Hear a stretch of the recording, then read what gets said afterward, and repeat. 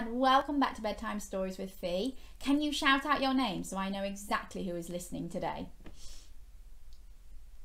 Hello to you! Thank you very much for joining me. Are you ready for tonight's story? Yes, it's called Catch That Chicken. Shall we see what it's all about? Yes!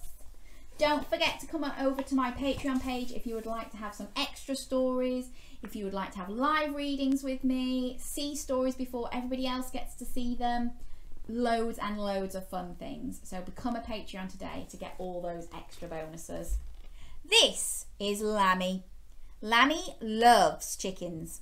Luckily, Lami lives in a compound with lots and lots of chickens. I can see lots of chickens dotted all over the place. She must love it, mustn't she? Can you be a chicken? Papa! Papa!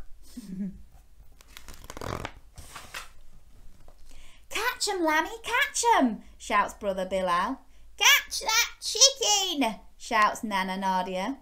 Catch that chicken, shouts Daddy Dan Lami. Catch that chicken, shouts Auntie Aisha. Catch that chicken, shouts friend Fatima. Catch 'em, Lami, catch them, shouts sister Sadia. All of those people telling her to catch them. Can you shout it as well? Catch 'em, Lami, catch 'em. Catch 'em, Lami, catch 'em. Lami leans, Lami lunges, Lami leaps, and Lami catches her. Lami is the best chicken catcher in the village. She did it! Do you think you'd be able to catch a chicken? I don't think I would. I've got a chicken in my garden and I don't like it when it escapes. I don't like having to pick it up, so I just have to shoo it in. But she looks like she's very good. Sister Sadia is speedy at spelling, but when it comes to chickens, Lami is speedier. Friend Fatima is fast at plaiting hair, but when it comes to chickens, Lami is faster. Big brother Bilal is brave with bulls, but when it comes to chickens, Lami is braver. She's running after all those chickens again. Can you be a bull now? Get your horns on your head and go moo. And again, moo. Until the day Lami chased that chicken through the pen. Sanu, Sanu, shouts the uncles. Slow down. She chased that chicken around the compound. Sanu, Sanu, shouted the aunties. Slow down. Can you say that? Slow down.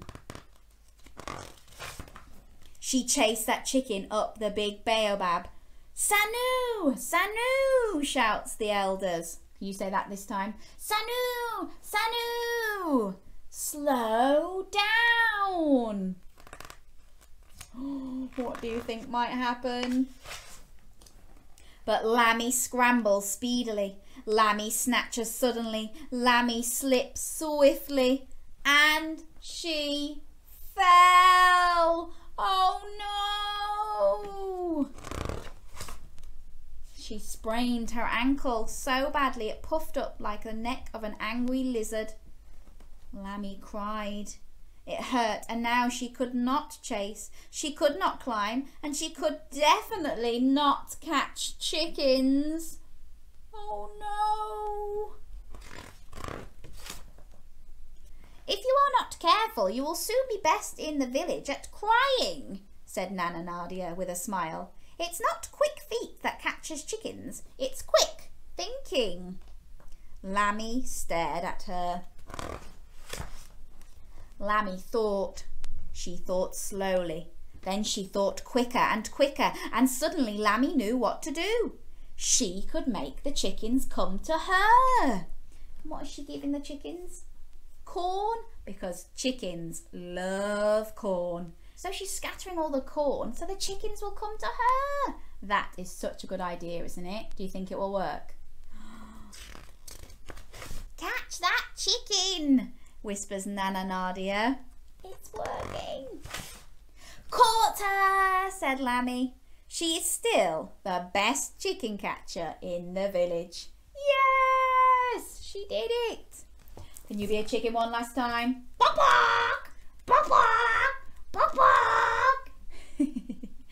I hope that you have enjoyed that story. If you have, give it a thumbs up so I know that you have enjoyed it. And I will see you again soon for another story.